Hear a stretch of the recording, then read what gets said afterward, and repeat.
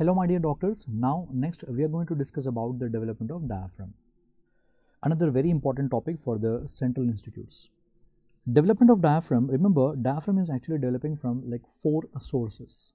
Number 1, diaphragm will be developing from your septum transversum. Septum transversum. And septum transversum is the one which is actually going to form the central tendon of the diaphragm. It is the one which is going to form central tendon of the diaphragm.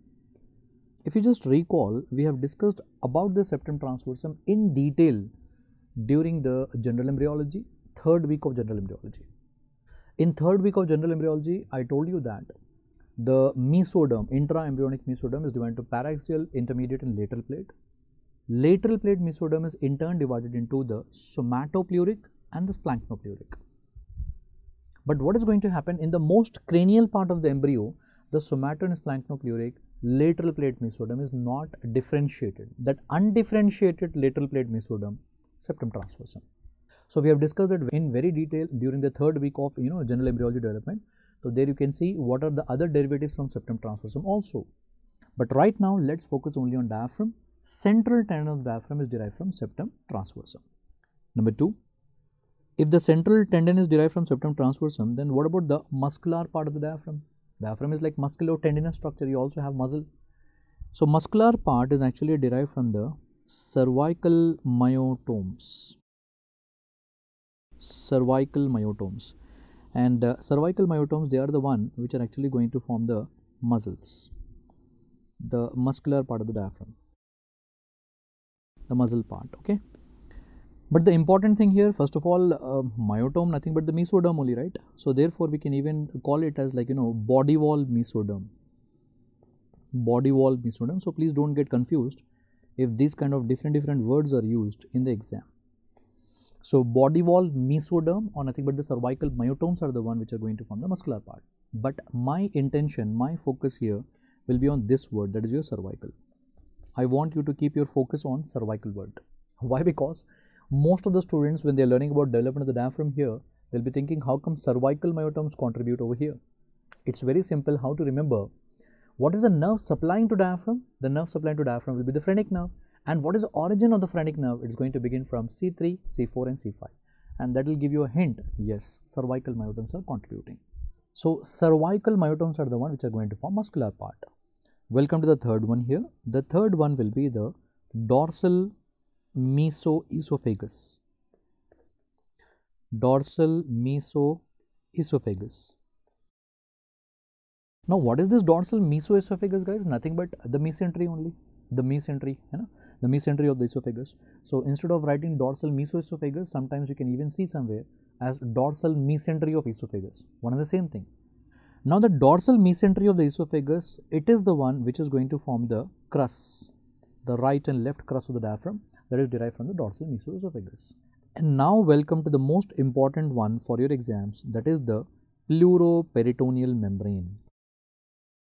Even the pleuroperitoneal membrane, that is also the one which is going to contribute for the formation of diaphragm. So there are 4 structures which are contributing for the formation of diaphragm. Number 1, septum transversum. Number 2, the cervical myotomes. Number 3, the dorsal mesoesophagus. And number 4 will be the pleuroperitoneal membrane, and that too it will be paired. It will be present on both the sides, right and left side. Paired pleuroperitoneal membrane. Okay.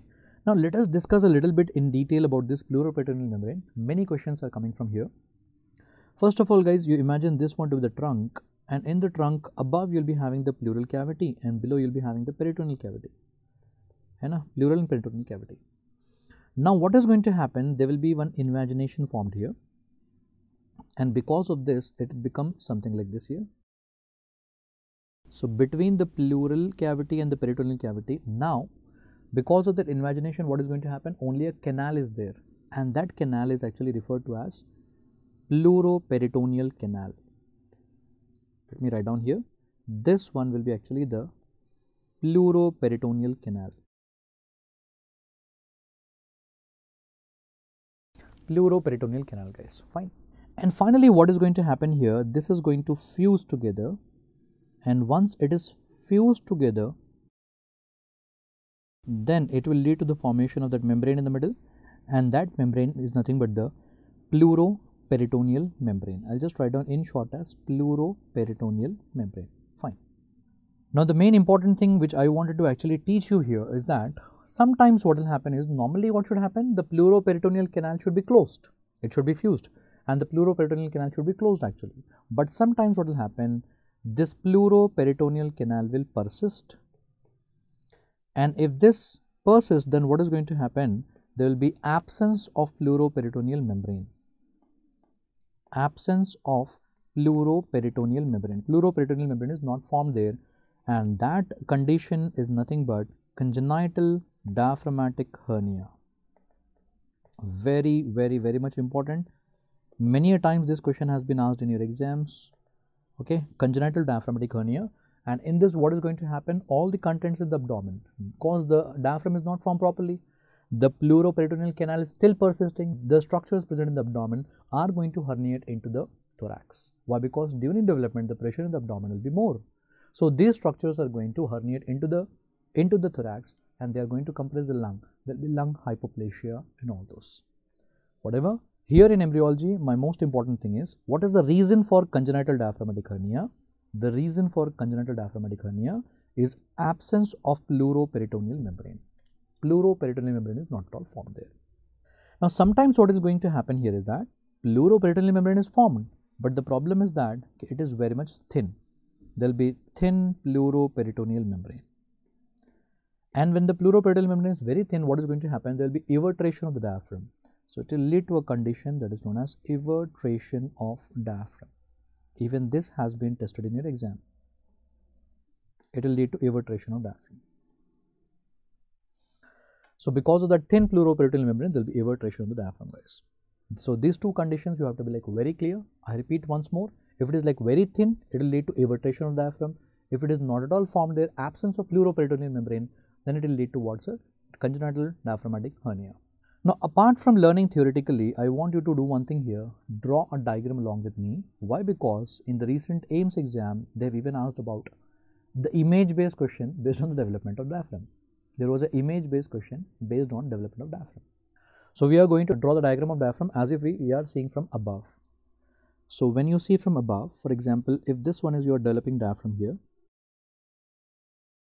if this one is a developing diaphragm there, guys, there will be septum transversum here, and septum transversum is the one which is going to form the central tendon of the diaphragm. Then somewhere here you will be actually having the dorsal mesoesophagus. So, this one here will be the dorsal mesentery of esophagus, and then this part here, cervical myotomes, or else I told you the body wall mesoderm. So, this one here is nothing but the body wall mesoderm, and whatever is left out in the middle here, this is nothing but the pleuroperitoneal membrane, and this one here is the pleuroperitoneal membrane, guys. Perfectly done. So, that was image given in the AIIMS exam. So, be ready. So, there was an image based question also, plus as well as there was a question based on the clinical correlation of that is nothing but the congenital diaphragmatic hernia as well as the evertation of diaphragm, and then obviously it is developing from the four structures that I said you, sir. So, that is all about the development of diaphragm done. Thank you.